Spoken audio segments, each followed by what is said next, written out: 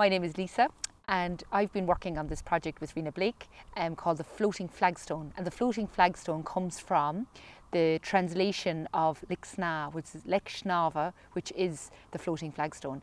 And we've been really interested in looking at Lixná and the legacy of Lixná. And I have to be honest, I had no idea of how rich the history was in Lixná. Like, it's an amazing place and it's only a couple of miles here down the road. I'm actually flabbergasted by it. So we had done a project in the bog in Lixná, and the richness of the bog in Lixná and all of the biodiversity and everything that comes with the bog, and we'd done some work with the convent there. But this project is about looking at the lost legacy of Lixná and the palace in Lixná. I mean, I don't know if you knew there was a palace in Lixná. I didn't know there was a palace in Lixná. And it's just extraordinary, the richness of that place. So we went on a tour there a couple of weeks ago with Pat Joe Gilbert and Frank Quilter.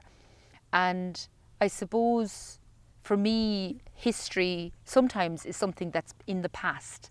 And architecture of the past, I suppose it never really came alive for me as much as when I went on a tour with Pat and with Frank.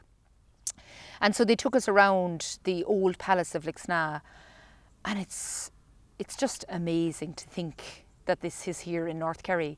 And it had ballrooms and a courtyard, and then they took us up to the Belvedere, and they described how there was a bowling green just outside the palace. The richness of the place is just, you can feel it when you're walking around. And William Petty, who was a Prime Minister in England, was living there, and he was living with Lady Arabella, who founded the Magdalen Laundries, and all of these things that I had no idea. And suddenly we're walking through what's a ruin, and it's so full of life and so full of history. And I suppose I'm very interested in food and sustainability, and it was fascinating to me to see how the Fitzmaurices kind of had so much food, you know, growing, and so much infrastructure to support sustainability in food. They had canals that were bringing up, you know, food to the house. They were able to export from these canals. And I suppose it's a different time. You know, now we have roads and now we have motorways, but then you needed to be able to have canals in order to transport things. What's really interesting is that I didn't know this until I visited the North Kerry Museum, where the canals in Lixná were part of an infrastructure, obviously, to bring transport. But in the early 1800s, the British government wanted to grow more hemp and flax so they could build sails and have material for the navy. And they started looking at the Irish bogs to think about how could they drain the bogs in order to create more hemp and flax.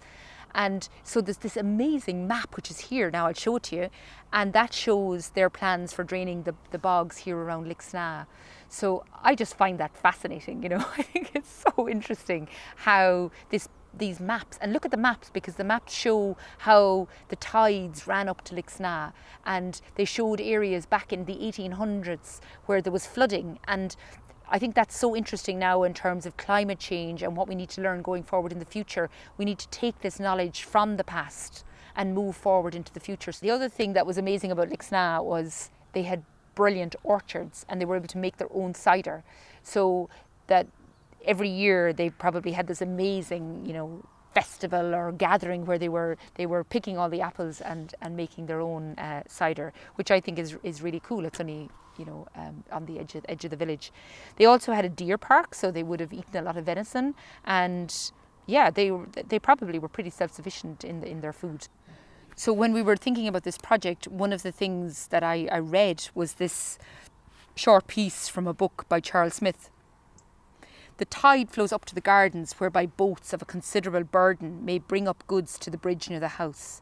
Here are 2 stone bridges over the Brick, the oldest of which was built by Nicholas, the 3rd Baron of Lixná, who was the first person that made causeways to this place, the land being naturally wet and marshy. So I can just imagine, you know, these boats coming with all sorts of amazing things. Like, what other imports were there? Like, what else did they bring all the way up from different parts of the world, up the Cashin River or up the Brick River, and right into the palace in Lixná? Like, it's amazing that this is part of our history here in North Kerry, and yet we were so connected probably to all over the world because of our rivers and because of our water. So for me, I suppose I'm kind of fascinated by Lixna, and I hope that you have areas that you're fascinated by too. And years ago we worked with the Presentation Sisters, and they had been given a piece of bog years and years ago, so that when the children were coming to the school they could cut the turf and warm the school. But now the sisters are becoming aware that bogs are really, really important, not only in terms of biodiversity and the amazing biodiversity of bogs, but also as carbon sinks. So the sisters in Lixna have taken the step to preserve their bog and to restore their bog to the habitat that it is. And I think that's a beautiful project. I suppose Lixna to me has been ahead of the game, you know. It was like sort of the first canals, this amazing palace, this amazing life. And now in the 21st century, there's going to be this very state-of-the-art reed bed system for a whole town to process the sewage of the town. So Lixna is going to have a park with 4 little ponds, basically reed ponds, and the dirty water goes in one end, and by the time it reaches the 4th pond it will come out as drinking water. And they're the kind of projects that I think are really, really exciting for the future. And I think there must be something in the water in Lixna, because for centuries all of these kind of very interesting and visionary ideas have been passing through, and hopefully we can pass them on to the next generation, and you as the young people are the people who are going to make that possible. So draw and be creative, and let's create the kind of world we want to see.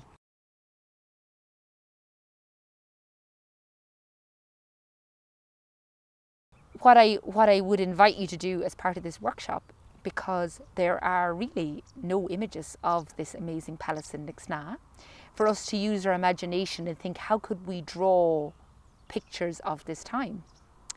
So what do you see when I say the word palace? Like, this is a painting that was done of the palace when it was in ruins, but could we use our imagination to imagine the people that would have gone there? Here is the picture of the Dutch oven, you know, that they were cooking the food for the community here, and they had 2 little holding cells where they could keep the food warm. You know, what food were they cooking? What did the cook look like? And what were they wearing? How can we imagine the architecture of the time when we don't actually have a photograph or an accurate picture? See what you can do.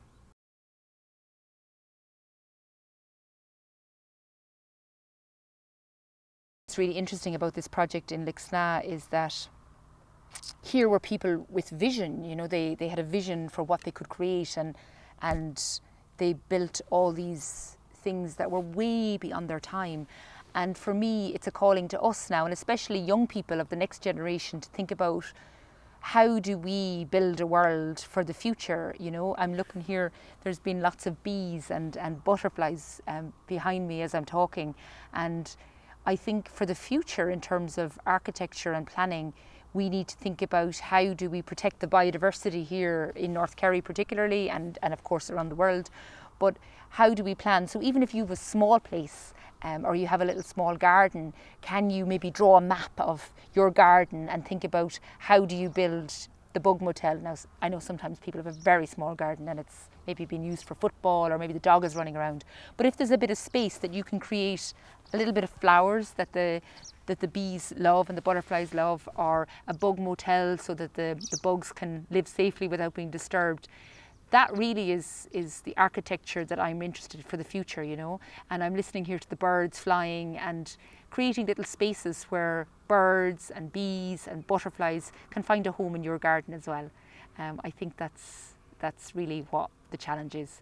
And it's a beautiful sunny evening here, and I wish you all the best. Bye, enjoy.